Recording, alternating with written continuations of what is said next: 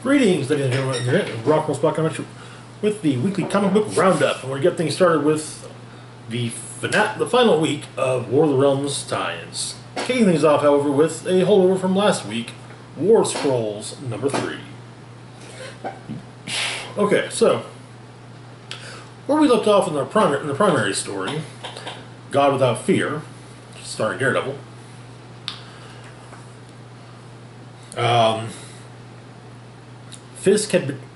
Wilson Fisk had betrayed Malekith and had actually turned and got some footage of himself fighting frost giants in New York, which will help for his re-election.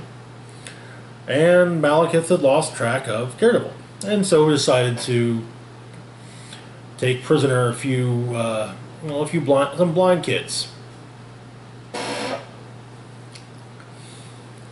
So we open up in Asgard with Heimdall and Daredevil training.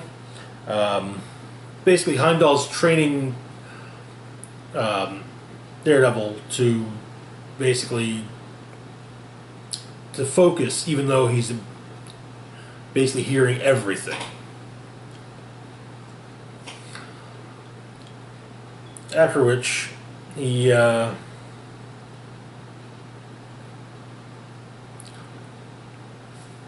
shows up in Germany, where Malekith is with his prisoners, Black Forest to be exact.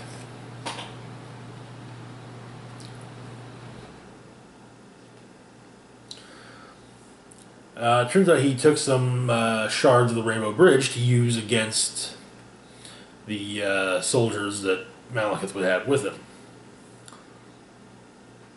Curse and which then puts it between Curse and Daredevil. As they fight, Daredevil reminds Curse of a name that she'd forgotten. Her own name, Lady Waziria. With this, and so it's now Daredevil versus Malekith. He just managed to get a cut on Malekith, and also free the prisoners. But the plan wasn't to defeat Malekith. The plan was to free the prisoners. However, the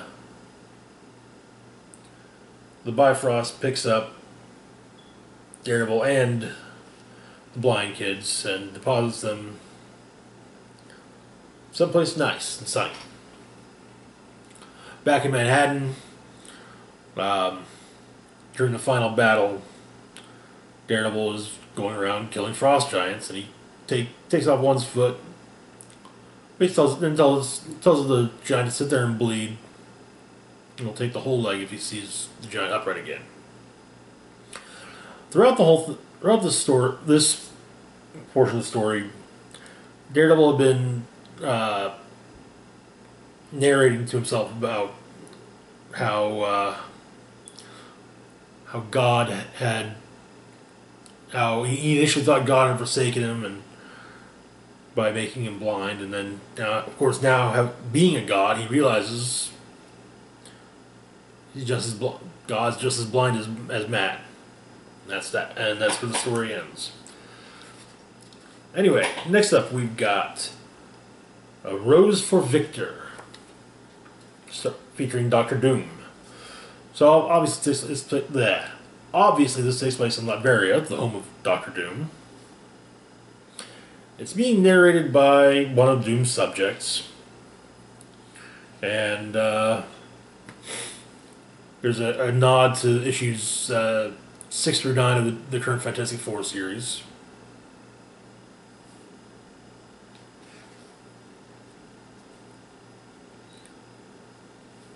But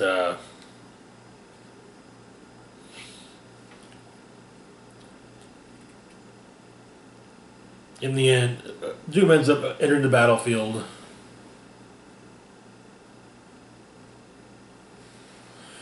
taking down Dark Elves.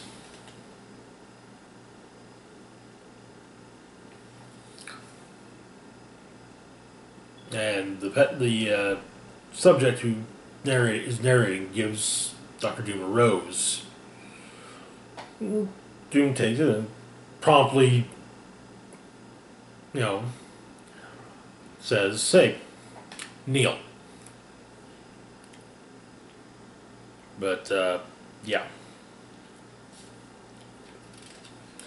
And finally, we've got a tale of Hulk and Freya during their time in Svartalheim. Basically, it's the two of them. You've got a lot of Jen Walters kind of being a little insecure about the fact that, oh yeah, this is my boyfriend's mom. And I'm not really sure if she knows I'm her son's boyfriend, her girlfriend. That. But she tells Freya what it's like being the Hulk.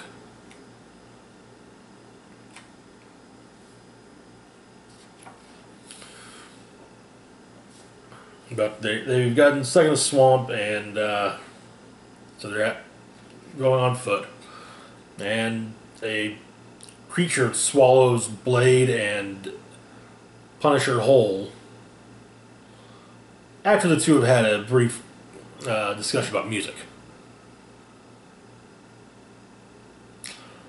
Punisher contends that Court and Spark is the greatest album of all time. Blade says that's true in a world, but only in a world without bitches, brew, or lemonade. Personally, okay, Physical Graffiti, man, that's the best. All of us want to be Physical Graffiti, but. And so Jen hulks out, and her and Freya fight the swamp creature. And Hulk informs Freya that Hulk and Thor are seeing each other. And also that Jen didn't say anything because Jen's kind of scared that, you know, Freya might think that Jen wasn't good enough. Freya asks what Hulk thinks, and Hulk says that Hulk knows Hulk's good enough.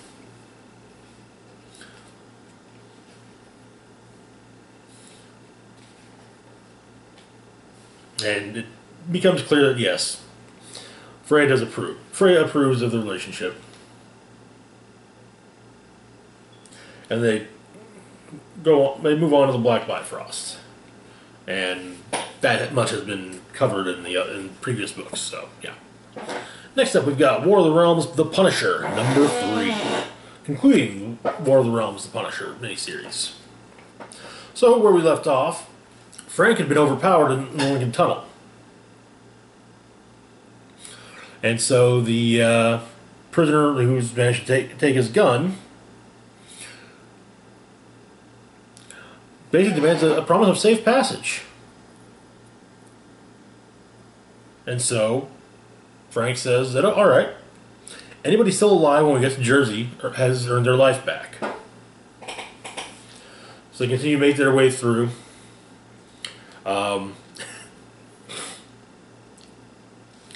Punisher makes a Molotov cocktail out of an 18-wheeler, or a big rig at least.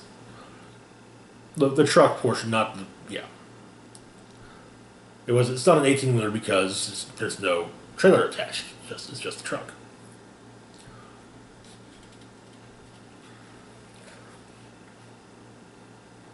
And,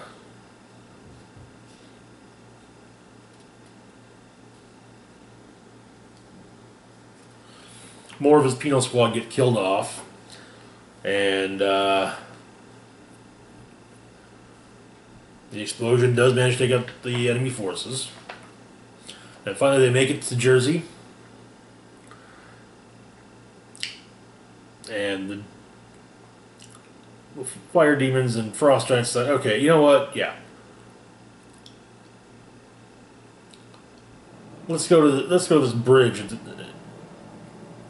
Let's go to this big bridge to the city in the north.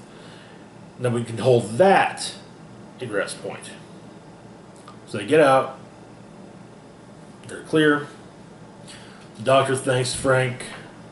and the starving prisoner for aunt.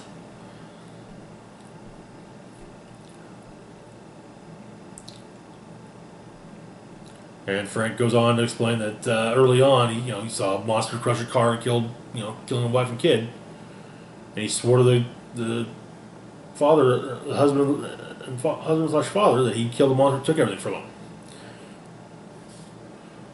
And so the last prisoner gets shot by Frank. However,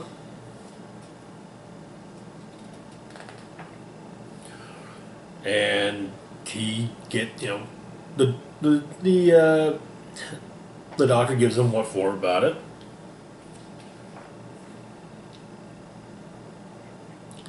And Punisher's, that he wasn't going to survive this anyway. Doctors, this guy helped us escape the war, though. Frank explains that the war never ends before going back towards New York. That's gonna basically the story set up here has a brief portion in War of the Realms Omega, and then goes into Punisher Kill Crew, starting next, which will be a miniseries running for a few months, starting next month. Next up, we've got New Agents of Atlas, number 4 of 4. So, where we left off, Amadeus Cho is be in the clutches of Cinder, and the rest of the Agents of Atlas are working to refreeze the polar ice caps that she's trying to melt. And we open in Cebu, and water levels are rising. Back at the North Pole, Wave, Luna Snow, and Arrow are doing what they can to, refreeze the polar ice cap. Back in northern China, however, Cinder is flying on a dragon with Amadeus Cho in her clutches.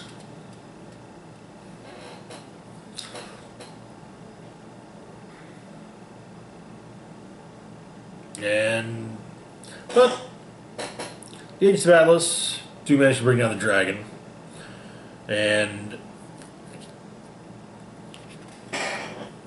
but they then dogpile Cinder.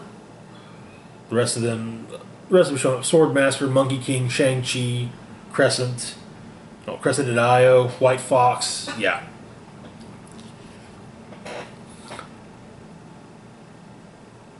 And Pele. Only turns out it's not actually Pele. The great Tutu Pele sleeps in her sacred volcano. And it turns out it's basically an LMD with a specialized condenser unit capable of draining and containing mystic energy, which is measured in hertz, by the way. I found that very amusing.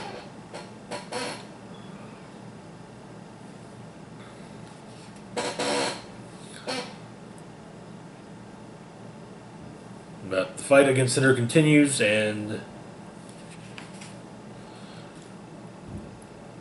seemingly the Monkey King is killed. But it looks like the fight in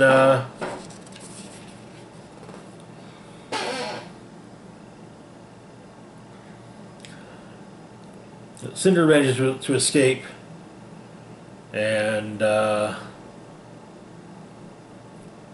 ends up in Beijing, where she ends up fighting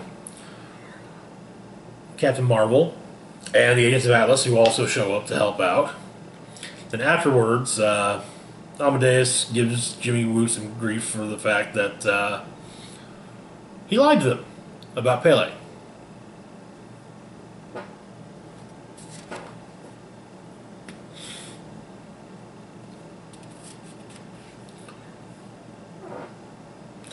And the team is basically christened as the new Agents of Atlas by Jimmy. Moving on to Thor number 14. So,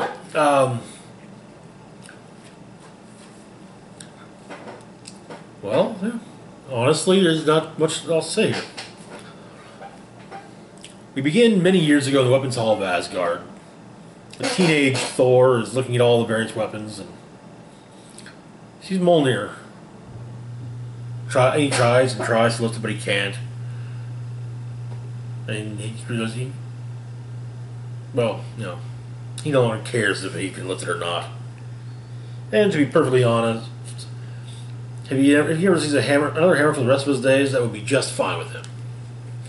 But he's picked up by Reed Richards and the Thing, as well as the Goat, Tooth Grinder. Turns out they had to go to the future, and he's brought to the present, the ruins of Asgard, alongside Thor, King Thor, and Thor. The Jane Foster Thor, the current Thor, and, like I said, future Thor.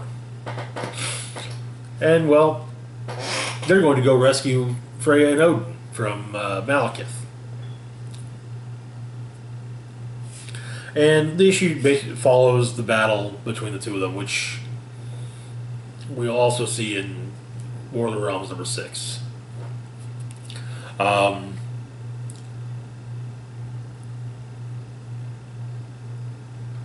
Malekith has turned the symbiote into something that resembles Gore the God Butcher's Necrosword. Excuse me.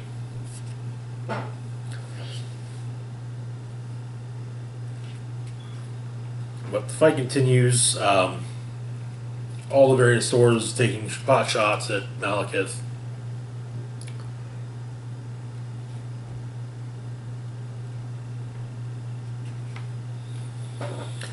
And the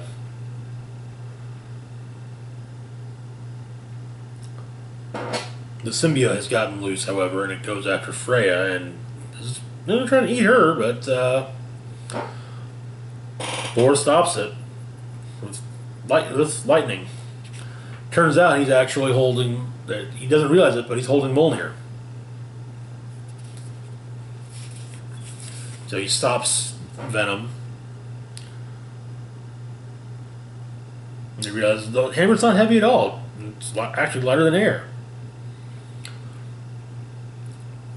It was, in fact, King Thor's Mjolnir, and he gives it back to King Thor, and King Thor gives him back the axe Yarnborn, and like I said, the fight is also shown in War of the Realms number 6. Moving on to Avengers number 20. Once again, we focus on She-Hulk, and we start with her therapy session, where she basically is dealing with the various Hulk aspects in her mind, as well as herself, Jennifer Walters.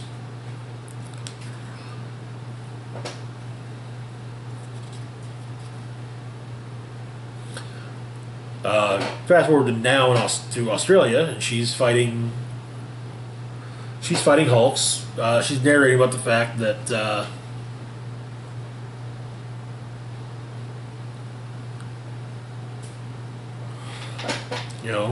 her past and her connection to the Hulk. Turns out, apparently, once upon a time, before Jen was like this as the Hulk, she was much more carefree, fun-loving. She had the intelligence. She had the strength. Yeah, she had it all. She could walk down the street as the Hulk, and people loved it. And she liked it too. And one time, Bruce, her cousin, told her he was jealous. So, after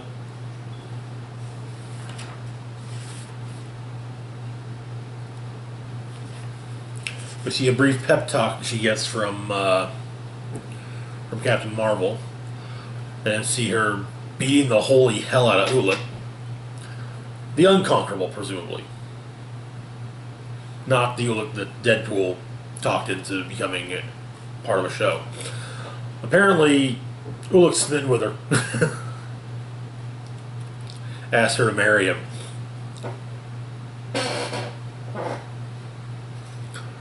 And she then go in Antarctica. We see the agents of Wakanda going up against Roxxon's super soldiers, and it seems like they are delivering the cure for they're unsuper soldiering them via, well, biting them.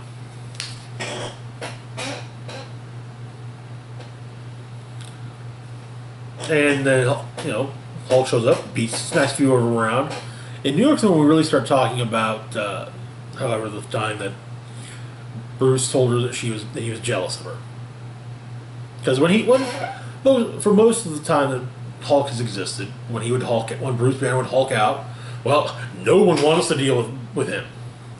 Get away, stay away, and yeah, people clear the streets for him.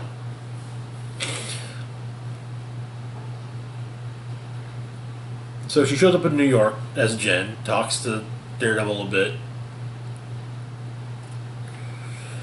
Daredevil says some vague and cryptic things to her, explaining that the Celestials powered her up for a reason, for war. Not this war, or the wars yet to come. Through the Hell Race and the drawing of the Heralds, the Sea Trials and the Fury of Khonshu, the red rise of America's mightiest heroes. Through it all, your gamma rage will burn brighter. And you will know when it's time to explode, when you come to the war beyond whens. The war you've already lost.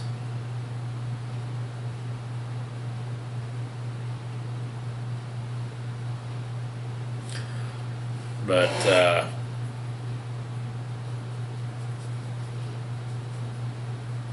yeah. She talked about some, the downsides of being the not, crazy Hulk. The Hulk that isn't monstrous. Getting hit on during team-ups. Bad guys copying a field during a fight. The guy who published topless photos of her when she was in the Fantastic Four. That really did happen in the comics. It's just that the editor saw it and thought that the photographer had screwed up, and there was no way they could sell the pictures of and somehow the pictures got screwed up and she was shown green. So yeah. And she goes on to mention no paparazzi ever followed Bruce around taking pictures of his butt while he was fighting the leader. And she told him that looking like a big scary monster didn't sound so bad to her sometimes.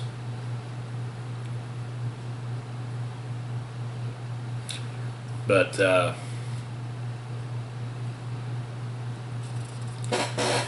we get a little. I like to think this is a nod to the first Avengers movie, but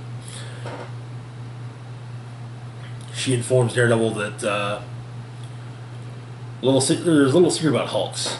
They're always at war, and the issue ends with her punching the shit out of a frost giant. Moving on to War of the Realms, number 6.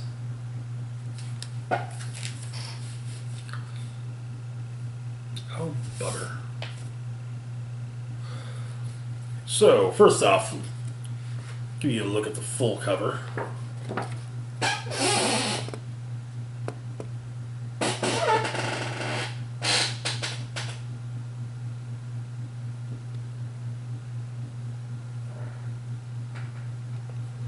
Alrighty.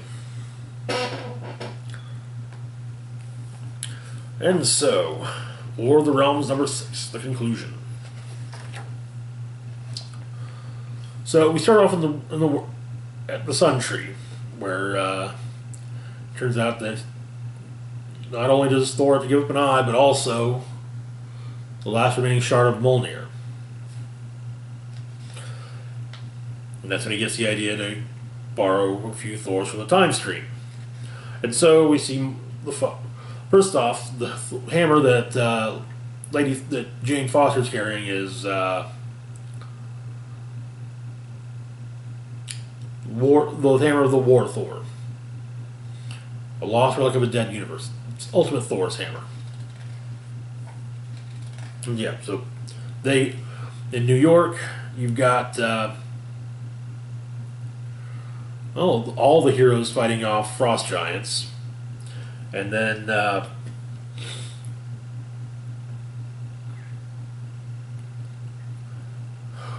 Captain Marvel shows up, defeating Cinder and carrying her own friggin' sword. So Lo-Fei takes the Casket of Ancient Winters and swallows it, and basically starts belching out blizzard. So the battle continues in Stonehenge. There's the battle at Stonehenge, and yeah, we've been over that.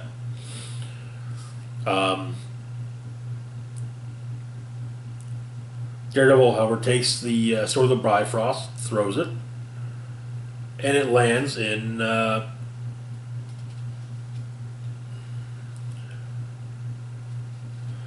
Loki's mouth, and he swallows it.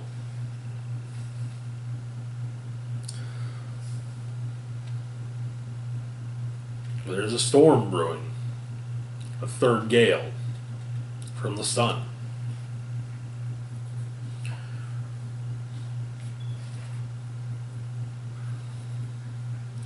The Thors managed to defeat Malekith, and it turns out that Thor, from now, was rebuilding Mjolnir, reforging Mjolnir in the sun.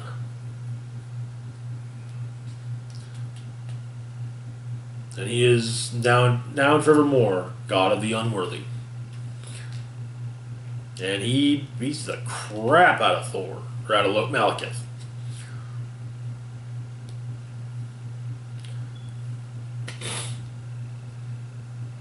And so Jane Foster then throws the War Thor's hammer at her one last time, and takes a big old chunk out of Lo-Fei's face.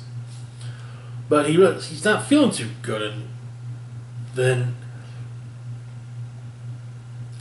Loki cuts his way out of Lo-Fei's stomach with the casket of Eternal Winters. Or, I don't forget what that thing's called. Ancient Winters. Back at Stonehenge, the Wild Hunt, having sensed the fear in Malekith, no, they tear him apart.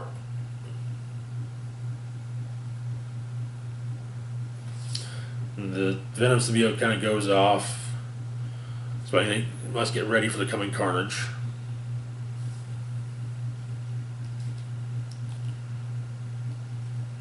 The War Thor's hammer comes, the War Thor's hammer comes back to Jane and explodes on her arm and starts to wrap around, making a new armor.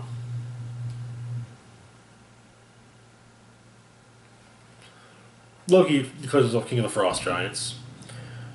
Odin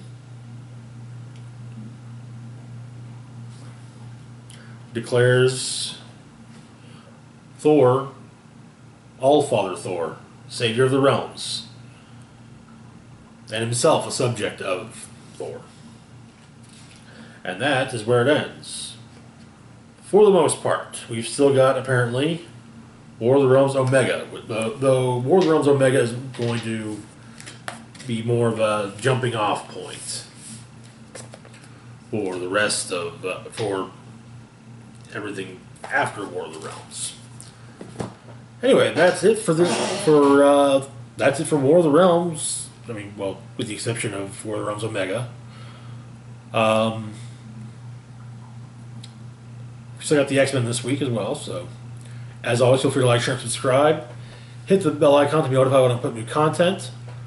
Links to my Facebook, Twitter, Patreon, and PayPal we found in the description box down below.